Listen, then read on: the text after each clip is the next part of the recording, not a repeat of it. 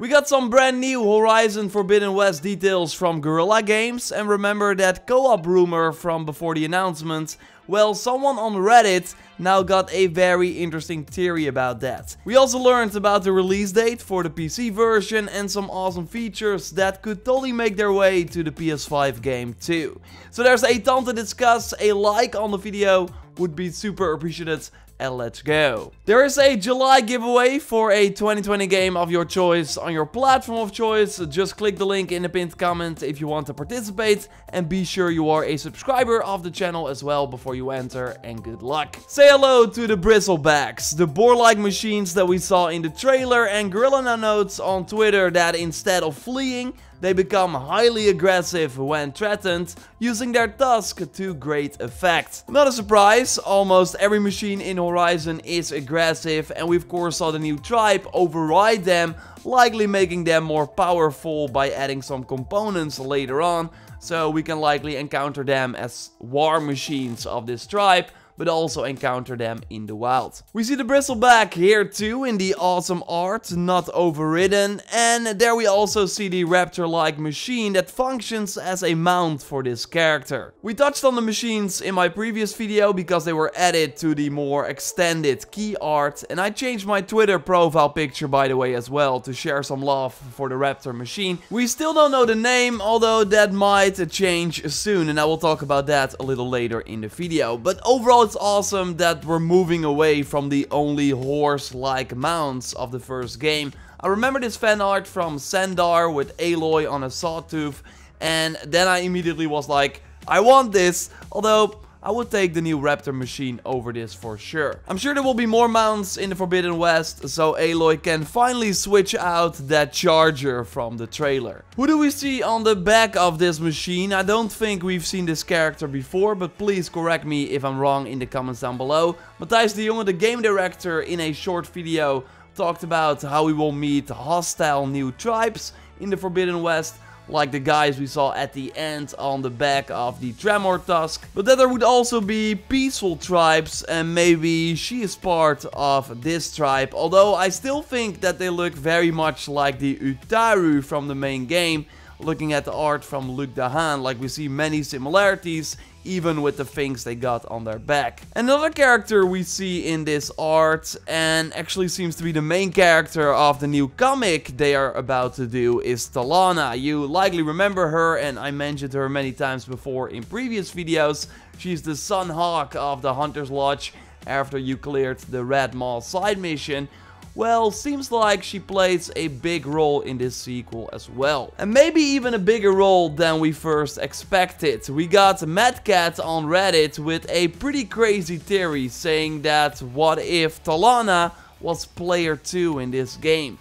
Early concept footage, as shared in the Horizon Zero Dawn documentary by NoClip, already showed a second player. Like they wanted to do co-op in Horizon Zero Dawn, but did not do it because it would drop the detail of the game by half. But yeah, that was on old hardware. Now Horizon Forbidden West will be exclusive to the PlayStation 5. Before the announcement of Horizon Forbidden West, Video Game Chronicle put out this big rumor saying that Guerrilla is planning a Horizon Zero Dawn trilogy, and that the next gen sequel indicates a gigantic scope and a co-op mode. Well, we already know that the world is going to be bigger than Horizon Zero Dawn, and the large landscapes that we saw in the trailer already indicated that too. And Video Game Chronicle had many rumors correct in the past. And we still have Simon LaRouche, who is the game director at Guerrilla Games, as we see in his Twitter bio. But for what game? Like, it's not Forbidden West. He recently said on Twitter that he will pass along the well-deserved praises to Richard Out and his team, and that he has nothing to do with any of this, aside from seeing Richard Out in a Zoom call last week. Sure, it could be a shooter as well. Simon worked on Rainbow Six Siege before going back to Guerrilla Games, and Guerrilla of course also worked on Killzone for a long time, but as we discussed before, it's more likely that they're making a co-op mode in the world of Horizon instead. People with knowledge of the game also indicated the inclusion of a co-op feature, although it's not clear if this delivered via the main story or a separate mode, Video Game Chronicle reports. I totally think that Horizon Forbidden West will be a great single player game if you choose to play that way, but with them pushing Talana so much, I can totally see a world where we get to control her too. They just revealed the art for the third comic that will be coming, where we just see Talana, and also on cover 2 we see her with a Stormbird. And only the first cover really had Aloy, coming out on July 22nd by the way, so super soon. And it will take place after the main game, but likely before the Forbidden West, or maybe we see Talana's perspective, because Aloy, her trusted friend, disappears.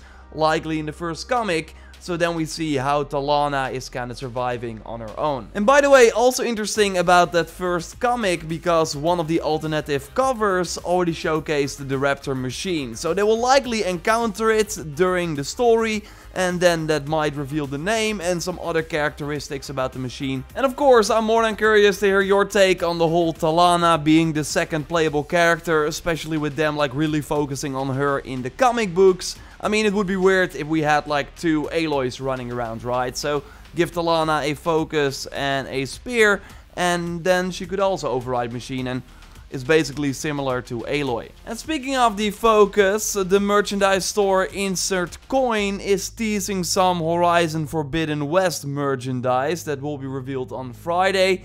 I'm ready, not sure about my wallet. And we now also have footage of the PC version of the game that is coming on August 7th already. And the tweaks and sort of improvements could totally be an indication of what we might expect in the Forbidden West. And by the way, like very soon after they announced the date and price, it became the best-selling game on Steam. And it now surpassed Death Stranding even. It was already on sale for a way longer time, and is now in the top 3 of most pre-ordered games on Steam. Pretty huge, so yes, more PS4 exclusives will totally be coming to PC. And they really added some awesome PC enhancements, ultra-wide support, controller options, and also the biggest one in my opinion, unlocked frame rates. So going from the 30 that the PS4 was stuck on, to 120 if you got the rig. And that's already enough for me to go back and replay the game on PC, because I totally think that will change the gameplay up quite a lot. But you can change way more: resolution, render scale, just the overall quality of the graphics. Like the amount of options that we see here will not be needed on the PlayStation 5, but I totally think this implies that the frames per second will be higher than 30 in the Forbidden West. As I discussed in my previous video, Matthijs de Jonge already confirmed almost non-existing load times and just way more detail in the world. And we also have Digital Foundry going in depth on some of the improvements they noticed in the Decima engine of the game compared to Horizon Zero Dawn. And I will link to their video in the video description. One of the things they notice is how foliage now is way more reactive and moves around way more than in the original. They also talk about how in Horizon Zero Dawn, things that would happen in the distance were like of a lower quality, while we see that in the Forbidden West trailer, like the large landscapes have amazing quality overall, and also when looking in the distance. They are not sure though if we're looking at like real in-game footage or if these are cutscenes thanks to the unrealistic light. But as said before, Guerrilla is overall just weird with their trailers, like showcasing things that are not really going on in the game. I always go back to the multiple tall necks that Aloy is looking at here. Again, the video from Digital Foundry is really awesome, huge technical analysis if you are into that.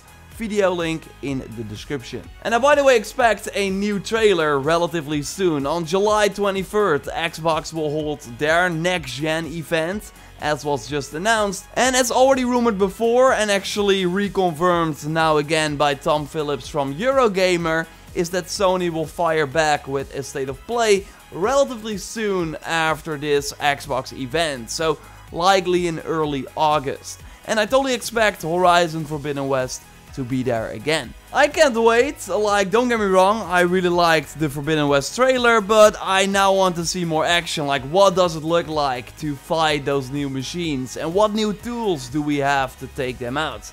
I'm not sure if we will already see that though, as that is something that Sony usually shows closer to the release. But we will see, like it would create hype for the PlayStation 5, and that's of course what they're trying to do here.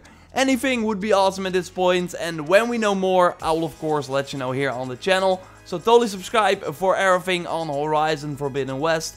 A like on the video would be super appreciated. And totally check out my previous video going over some new screenshots and some other new info. For now though, I will speak to you next time, and goodbye.